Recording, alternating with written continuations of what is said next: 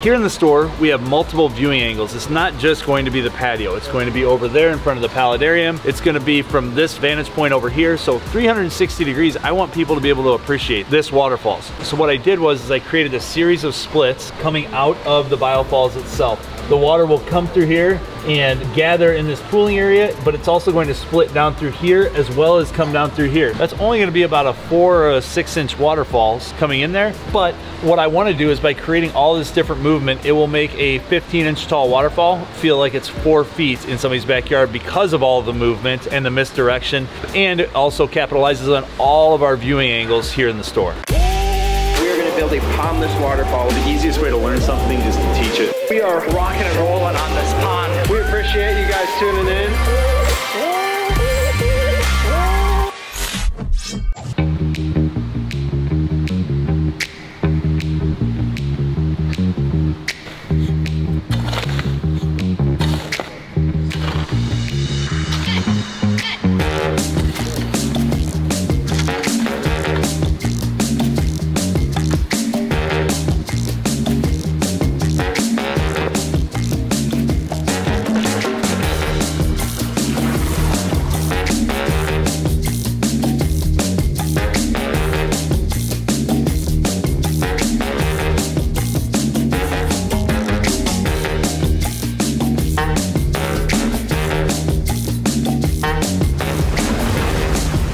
So the stairs are done. Eric, our newest member to Team Aquascape, killed it on the stairs with Jack and some other guys over there, but they look really, really good. I love the transition and how that's gonna come up into the patio. So we're about ready to actually start digging this pond, but a couple things you wanna think about before you start setting up your pond is what's the purpose of the pond. For this specific pond, we really wanna create this kind of intimate setting area over here. So one of the key elements is gonna be the patio that sits here. When I'm laying out the patio, I'm thinking of how is that patio going to be used. And so if people are walking up into here, I don't want to have a patio so small that the chairs block the traffic area. So I really want to make sure that those chairs are going to sit back here. One of the key things you can do if you're kind of trying to figure out how big of a patio you want is buy the furniture or measure out the furniture you need, set that out in your yard, and then figure out how that traffic pattern would lay around it. Here, I know I'm just going to do 2 really comfy Adirondack style chairs, maybe something even a little different that has some swivels on it, maybe a little coffee table in front, and then still leave enough room for traffic to come in front. Now that I've got my patio figured out, and this is roughly about an 8-foot circle right in here, now I know what kind of space I have left over for my pond. We also really wanted to show that 8x11, 7x9-ish style pond. So what I normally do is I take a garden hose and lay it out with a garden hose. Because I'm in the sand, I just started drawing with my foot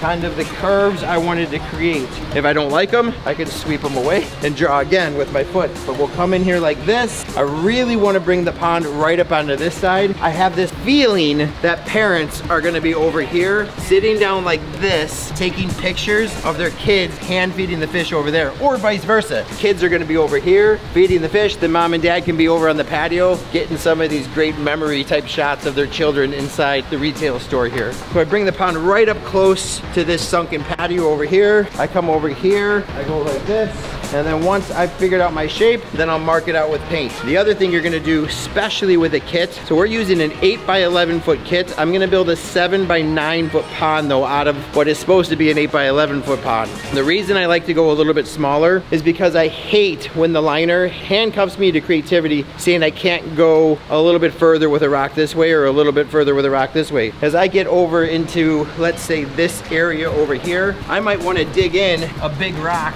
back into this side.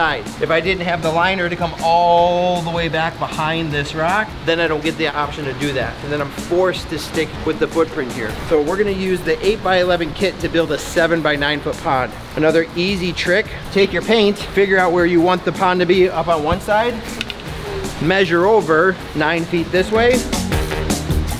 I'm using my feet because it's easy. I put a dot here. I know I can't come any further than this point here, so I'd put a dot here and I'd walk off my 7 feet this way. 1, 2, 3, 4, 5, 6, 7. And I know I can bring my pond up into this area and I'll still have plenty of liner left to handle all that. With these 4 dots, it actually creates an invisible rectangle. As long as I leave all of my curves and my lines inside that invisible rectangle, I know my liner is gonna be big enough. The second I take my lines outside of that invisible rectangle, I'm gonna be short on my liner. So we've got our shape. We have one option with this pond, and I keep going back and forth. If this is my patio right here, there's 2 ways I can bring the pond up to it. I can either bring the pond so it comes right up like this and like this, so the patio hangs out over the pond. That keeps the shape of my patio, so I'll have a perfect 8-foot circle. Or I can take the pond and come like this,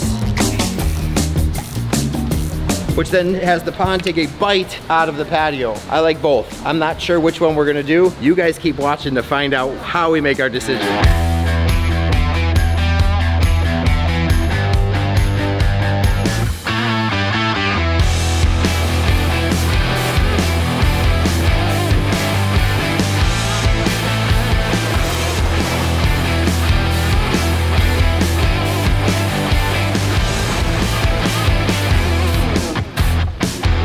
Decided on the layout of the pond. We placed the components, and that's very important that we do that right out of the gate so that we can get the biofalls and the skimmer placed where they're going to be located on the project. The biofalls is gonna sit directly where I'm at. We're gonna go ahead and get this thing sunk into the ground. We'll build about a 15-inch tall waterfall coming out of this thing, so we wanna make sure that we set it at the appropriate height. The other thing we wanna consider is where we are putting it on the pond. We wanna have it on the opposite side of the pond from the skimmer to allow for ideal circulation. So the reason we wanna have it on this side of the pond and the skimmer on the opposite side of the pond is we want that water to be drug all the way across the pond, basically maximizing the circulation on this pond and really having it function to its fullest potential. If we put the skimmer and the biofalls right next to each other, what would happen is the biofalls, which is where the waterfall starts, comes out and that water goes immediately into the skimmer. We want to draw all of that water across the entirety of the pond, really maximizing the functionality of the skimmer as well.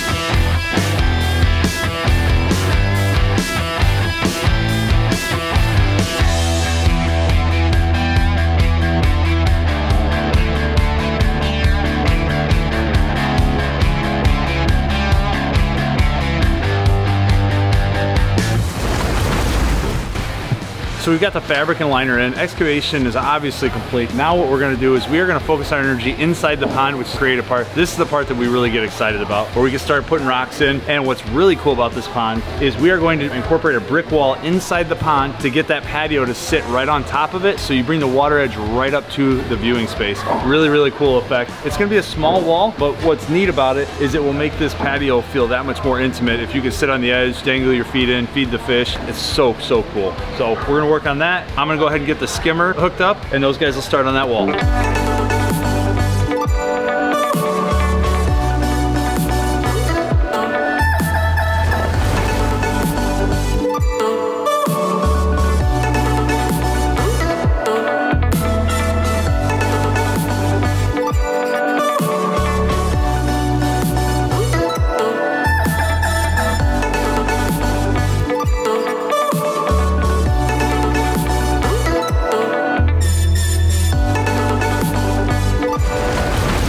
everybody, this is day 2 inside the retail store pond that we're building. We got the excavation done yesterday. We got our brick wall. We've got a majority of the pond rock. Now we are into the top half of the pond. So what that means is we are gonna get into the waterfalls today, but also start working on some of those really key elements that we wanted to incorporate into this pond, such as the beach, which is where I'm standing at right now. Very, very important that when we're doing this, we're taking into account water level. And we're going to need to frame out that gravel to keep it from migrating side to side as well as down into the pond. So I'm just simply digging out an area where the beach is going to go, and then I will come off of the big rock here inside the pond with another frame rock and kind of frame out the side of the beach closest to the patio, and then I will let the waterfall stones dictate where the other rocks come in on the opposite side. So we still have a lot of work left to do, but I'm super excited about getting it done today, which is the goal, is so that you guys can see the water running.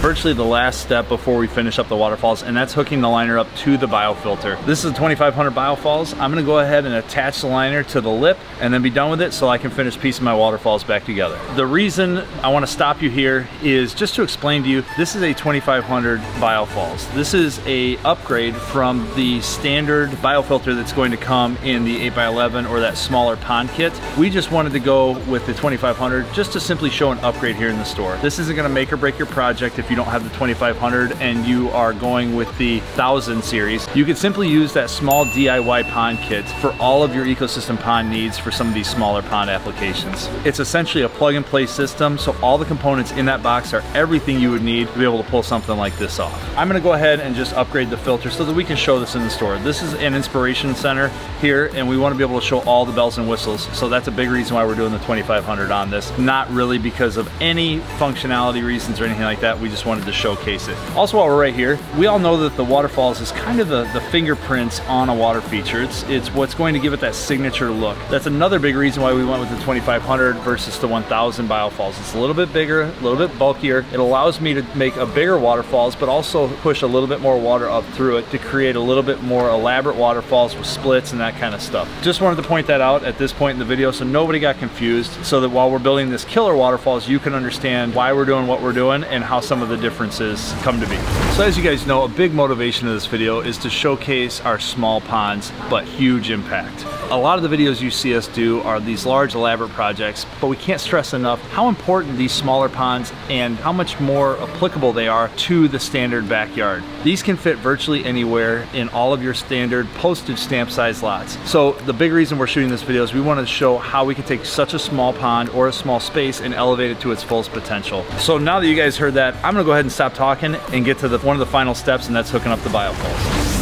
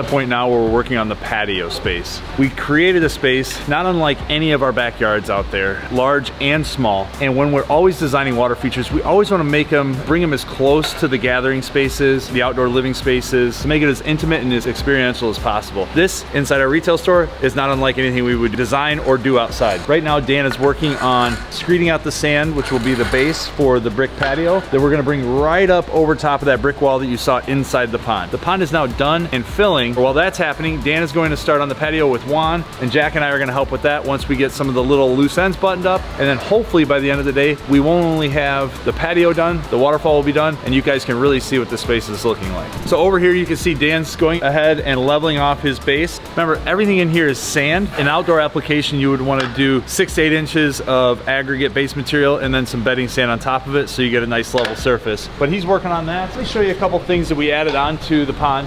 One of them was this patio pond. These come in 3 different sizes. This is the small size of the circle patio pond. It's the green slate color. We were going to do a spillway bowl that has a little snout on it that are actually sitting right behind me. However, we don't have any more in the warehouse currently and they're all on back order. So we audibled and went with one of our smaller patio ponds just to showcase how we can use this product in a unique way off the edge of the pond to add some visual interest over here close to the pond. Then we have, of course, the waterfall that you guys saw us button up, but overall the pond is done. We are just waiting on the pond to completely fill to finish up some of these edges on this near side, but by and large, we're 99% done with the pond. Now it's time to do all the finishing touches and get the patio done. So speaking of the waterfall, just want to take a real quick second and kind of talk to you about what I am anticipating this waterfall to look like. So as I'm building it, here's where my head went. Here in the store, we have multiple viewing angles. It's not just going to be the patio. It's going to be over there in front of the paludarium. It's going to be from this vantage point over here. So 360 degrees, I want people to be able to appreciate this waterfalls.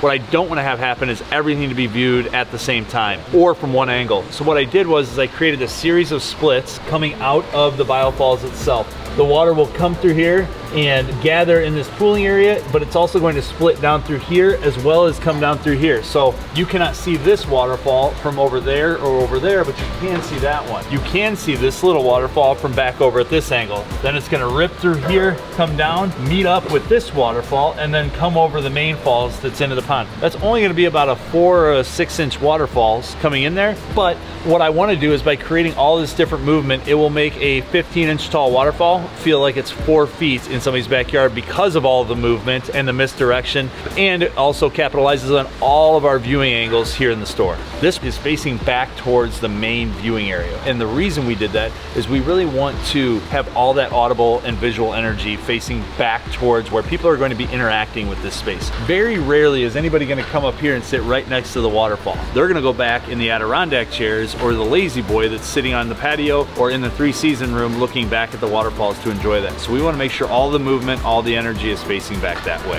One thing that I really like about the design of this space and what we're ultimately intending to do with some of the other elements, not just the pond, but some of the other elements that we are going to incorporate into this display, is that we're really trying to make it feel intimate and enclosed. We're going to be putting some 6x6 posts with some wall art as kind of a partition. We're going to be blocking off this backside, not unlike we would in any other backyard landscape, where we really want to make this thing feel nestled and natural in here. So we're going to block off a lot of this stuff back here where you're at, back over where Jack is, in order to make this thing feel so much more intimate and at home in this confined space.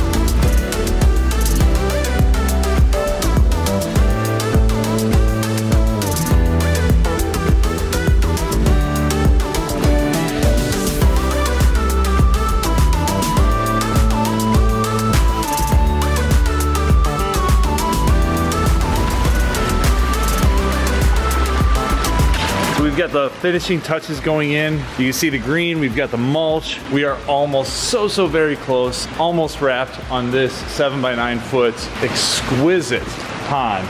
It just turned out incredible. We've got our patio that turned out great. We've got it cantilevered out over that brick wall. Swapped out the patio pond and put in one of the spillway bowls right off the side. That's being fed by the same pump that's feeding the waterfalls. We've got a 4,000 to 7,000 gallon per hour SLD, which is a solids handling pump sitting in the skimmer box there. You can see how we've got that nice disguise. We've got some of our faux driftwood back there as well. We've got a piece draped in front of the opening of the skimmer, and that really disguising that skimmer box. Just love how it's turning together. We've got some touch-up paint that we have to do up here on some of those edges at the top. Just button this up, and then we are going to have hanging art pieces in between all of these different partitions. And of course we have the trealiers up top that really gives it that magical feel. They just kicked on as I'm sitting here talking to you, and it totally enhances this space and gives it a completely different dimension within the lighting in here. Turned out great. We've got to put some paper sand down in the joints down in here. You can see Juan sweeping up, get that sanded, and then we are in the home stretch, almost there. Looks awesome.